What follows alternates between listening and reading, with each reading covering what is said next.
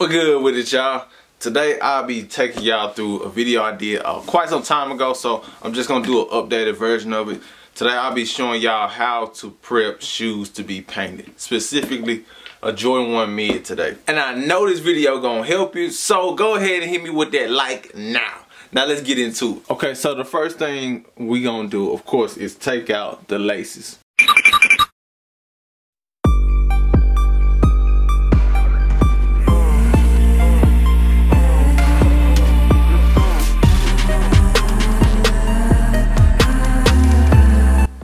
Alright, we got these laces out, man. So with paint shoes, prep is key.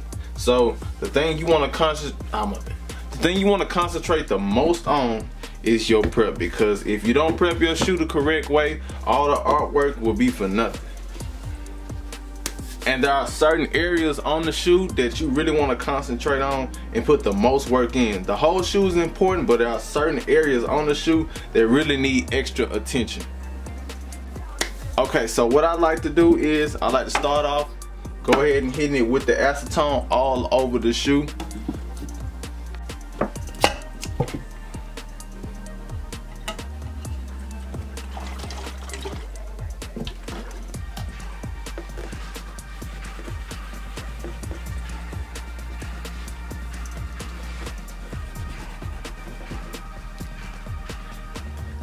Make sure when you are acetoning your shoe that you get all of the areas of the shoe.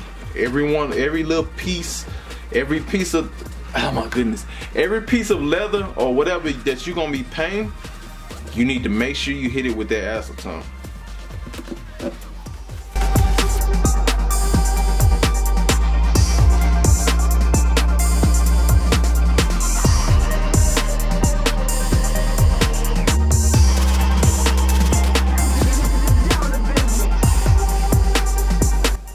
Okay, so the next step will be the sanding process.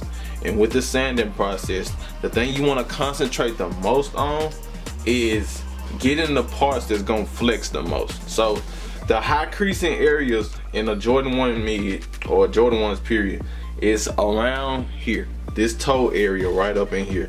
Those are the high creasing areas. And if you don't prep those properly, it's almost 100% going to crack.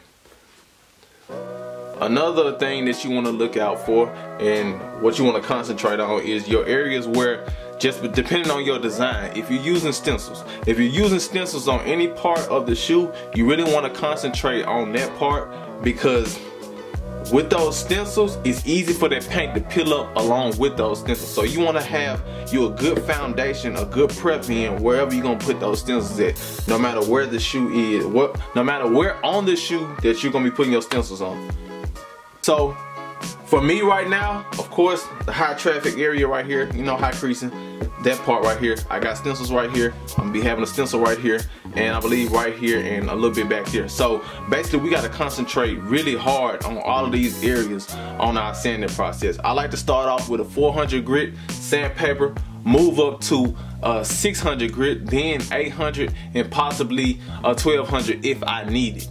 So let's get into the sanding part. Okay, for me, when I'm sanding, I like to use just the paper. You can use whatever you want to use. There's different tools and stuff like that that you can use. But for me personally, I just like to use the paper kind.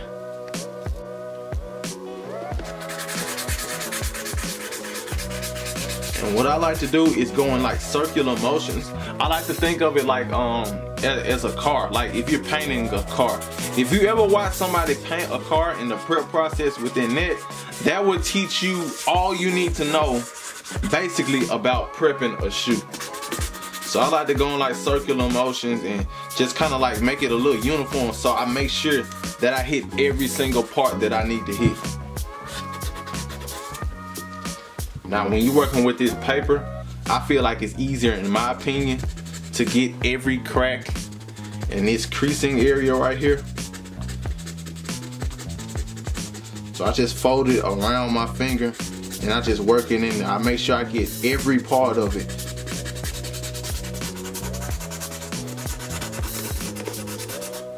And another thing, like with the stitching, in my opinion, I don't like to go super hard on the stitching because I just feel like that makes the custom look a little sloppy. You can take like a lighter or something like that to that stitching to make the fraying a little bit more easy on the eye. But for me, I just like to rub it across the stitching. I don't like to have to go like super hard on it because I feel like that's gonna fray it too much. So just rub it across that stitching. That way you get a little roughness to it, you know what I mean? So that paint can have something to bite onto, something to latch onto, and it may even seep into the stitching. That's what I like to go for. But I'm just gonna hit this other area right here, the high creasing area. And this one is pretty easy to get into.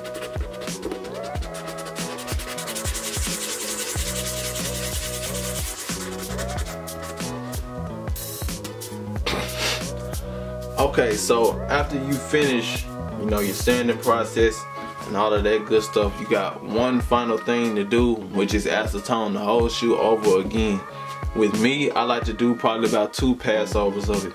I like to go ahead, you know, get all the debris off and everything that the sanding has left behind, you know, this leather and dust and all that kinds of good stuff. Get all that off first, and then, you know, attack it one more time to make sure everything is off and all the factory finish is off of there, so your paint can adhere to it the most easy and proper way. Now let's get it.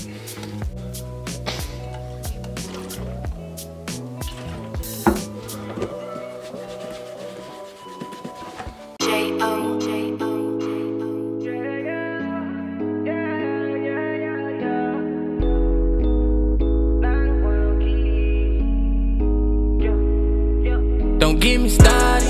We taking off luncheon like the Memphis and the Rockies. Holding on to better days. Don't tell nobody. Don't get so stuck up in your ways that something won't ever change. This ain't a game. Just don't step in the way.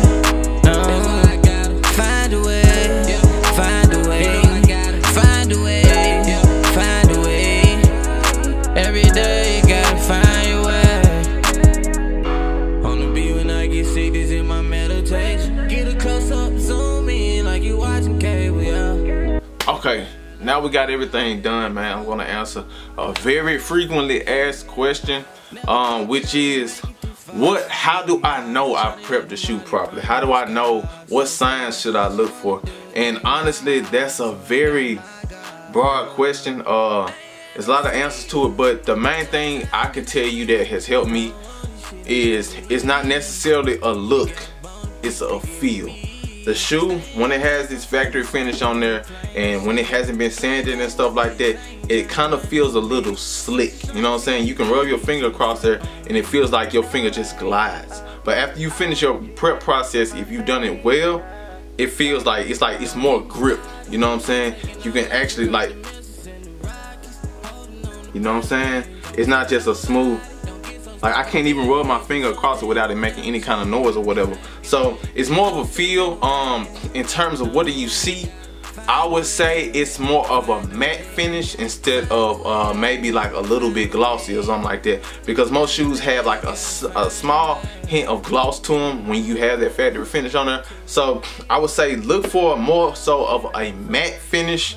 After you've done your sanding and acetone and all that kind of stuff, I would say look for more of a flat finish, and also, you know, that feel test. It's gonna feel, if you prep your shoes and you have been doing this for a while, you know exactly what I'm talking about. It's a certain texture. It feels like it's still smooth, but it's just like it's a grip to it. That's gonna be that same bite that you need for that paint to adhere to your leather. So if this video has helped you in any way, you know what I'm saying, go ahead and like the video. I don't even care if you subscribe. You ain't gotta subscribe, but if you want to subscribe, you can go ahead and subscribe. But make sure you like the video if it helped you out, man. If you were entertained, or maybe you just like watching people prep shoes, let me know in the comments. I'll continue to prep shoes. I got to do it every day. But I appreciate y'all watching, man, and it's your buddy Cadet. I'ma catch you in the next one. Yeah.